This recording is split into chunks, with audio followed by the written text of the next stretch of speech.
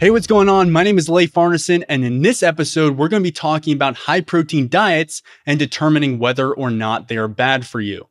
So, although research recommends a high protein diet for both building muscle mass and for preserving lean muscle mass during periods of fat loss, we must consider the potentially detrimental effects of a high protein diet to our health. So, many vegans associate a high protein diet with poor health, and for good reason. According to Harvard Medical School, health conditions linked to a high-protein diet include the development of high cholesterol, a higher risk of cardiovascular disease, weight gain, increased cancer risk, and kidney disease. Now, these concerns are valid, but as we're going to learn from the research in this episode, they are specific to a high animal protein diet, not a high plant protein diet. So let's begin by analyzing the effect of protein on high cholesterol and heart disease. Now, by definition, a vegan diet is cholesterol-free. There is zero dietary cholesterol in plant foods. As such, plant-based diets have been proven to lead to a significant drop in blood cholesterol, thereby reducing the risk of our number one killer, which is heart disease. And even though your body needs cholesterol to form hormones and digest fat-soluble vitamins, your body can produce all the cholesterol it needs from raw materials such as fat, sugars, and proteins. You do not need to consume any dietary cholesterol. Furthermore, a 2010 meta-analysis conducted by the Physicians Committee for Responsible Medicine confirmed that a low-fat plant-based diet substantially reduces cardiovascular disease risk. Concerning weight gain, over 100 years of metabolic research has proven that energy balance is the main mechanism that regulates weight loss and weight gain. A high-protein diet in and of itself has no impact on weight regulation.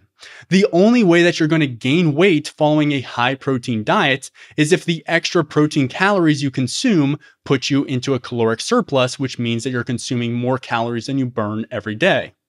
In the NIH-AARP Diet and Health Study, which is the most rigorous study of diet and mortality ever conducted, researchers observed the diets of 500,000 men and women over a period of 10 years. After compiling their data, the researchers came to a simple conclusion. Meat consumption is associated with an increased risk of dying from cancer, dying from heart disease, and dying prematurely in general. This conclusion was made after controlling for other diet and lifestyle factors, thereby excluding the possibility that people who ate meat also smoked more, exercised less, or failed to eat their fruits and vegetables. The researchers hypothesized that heme iron, which is the iron found in blood and muscle, is largely to blame. Heme iron generates cancer-causing free radicals and has been linked to heart disease. Plant foods contain all of the iron that you need in the form of non-heme iron, which doesn't generate the same cancer-causing free radicals that heme iron does. Furthermore, phytonutrients and phytates in plant foods have been proven to slow down and even stop cancer cell growth. Regarding kidney disease, high animal protein intake can have a profound negative influence on normal kidney function by inducing a state called hyperfiltration, which causes a dramatic increase in the workload of the kidneys. Now, this isn't such a bad thing if it happens occasionally. If you have healthy kidneys, you already have quite a bit of built-in reserve kidney function, which is why you can live with only one kidney. But if you consume animal products, then you are constantly forcing your kidneys to call upon their reserves, which taxes your kidneys over time. In 1987, researchers first discovered a correlation between those who ate a plant-based diet and better kidney function.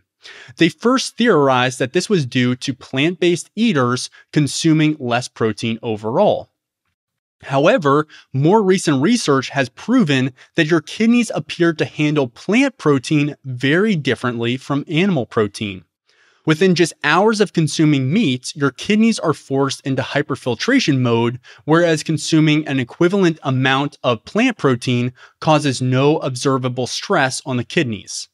In fact, consuming tuna fish can cause your kidney filtration rates to jump up 36.3% within 3 hours, but consuming an equivalent amount of protein from tofu places zero strain on the kidneys.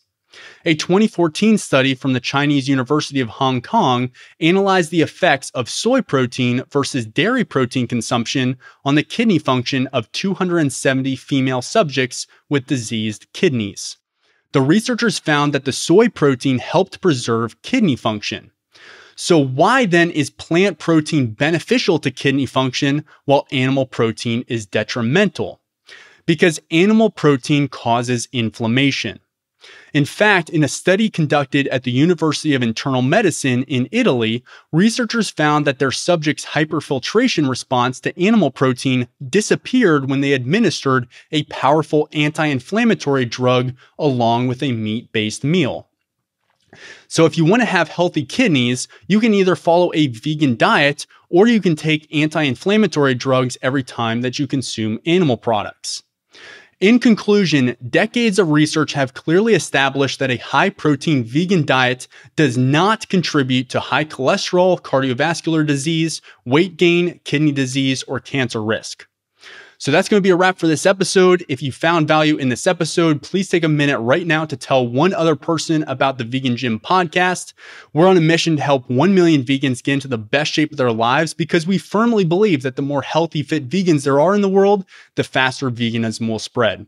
So please help the animals, the planet, and other people by sharing this episode. Thank you so much for listening. And until next time, keep challenging the freaking status quo.